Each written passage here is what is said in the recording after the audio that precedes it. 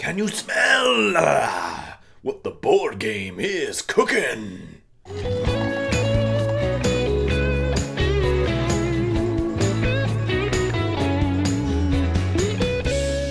Hey guys, this is my review of Jumanji, Welcome to the Jungle, and the first thing I have to say is this movie surprised me. Now, a lot of people had a lot of negative feelings with this film coming around. It's been a while since the passing of Robin Williams, but it was still a hot subject because this was a pretty big movie in his career. This was a movie that was a lot darker than people remember. The movie scared the crap out of me. It still scares the crap out of me. So the idea of kind of comically making it into a video game was, while some people thought a little bit disrespectful, in all honesty, a better way to upgrade it, to bring it to a new generation. And the thing that I also didn't expect, this is probably one of the best movies ever about video games.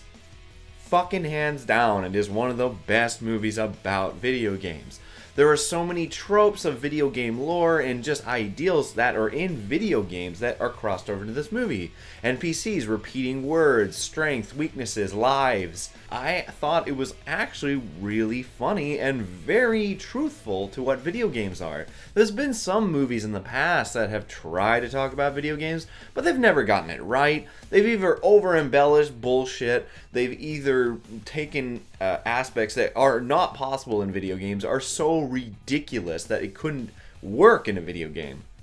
So I respect this movie for being a respectful video game in terms of its logic. The second part that I really want to talk about is how good Dwayne "The Rock" Johnson and Jack Black are in this movie. The film is about 4 kids who get sucked into a video game, and they're working as their stereotypes of high school kids as their characters. Dwayne "The Rock" Johnson is played by this skinny little kid who's afraid of everything. So the fact that seeing this giant beefed up dude screaming at squirrels and being the first one to run away and having to work against his stereotype was awesome. Same with Jack Black. Jack Black is this extremely selfish, very into herself teen who is now in the body of a middle-aged man. And actually, Jack Black probably has the best character development of the movie, because the girl in her, like the girl who's playing Jack Black, actually develops a form of selflessness. She actually realizes what's important in life, and she kind of gets out of the whole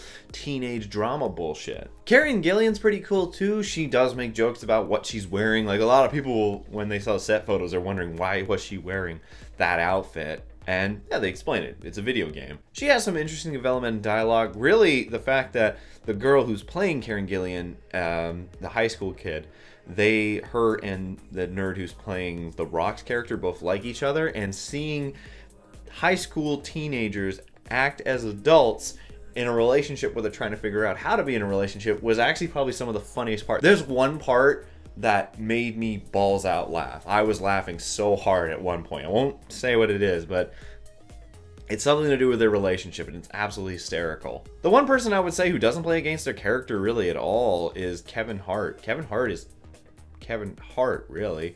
Sure, he's this big football guy who has to play little Kevin Hart, but they'd make jokes about the fact that he's short. A lot. And I don't know, like, he had some funny parts. He had some funny jokes in the movie, but I don't know, he wasn't that...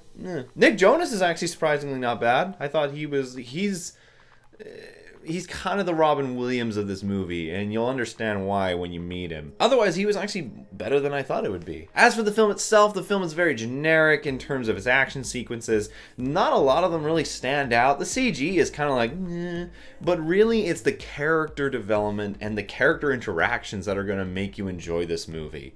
It is the best part, is just how everyone plays everyone.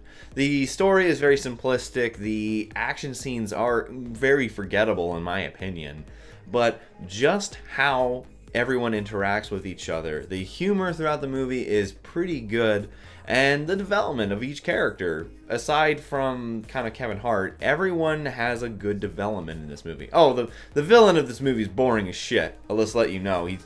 He's so one-fucking-dimensional. But in the end, Jumanji: Welcome to the Jungle is a surprising experience. It is a funny time. It's a fun time. It's kind of a brainless time, but you'll really enjoy the interactions with the characters. I'm not saying it's exceptional, but I'll say that I would probably watch it again on DVD, maybe. So in the end, I'm going to give Jumanji Welcome to the Jungle a 4 out of 7. It's a average good time.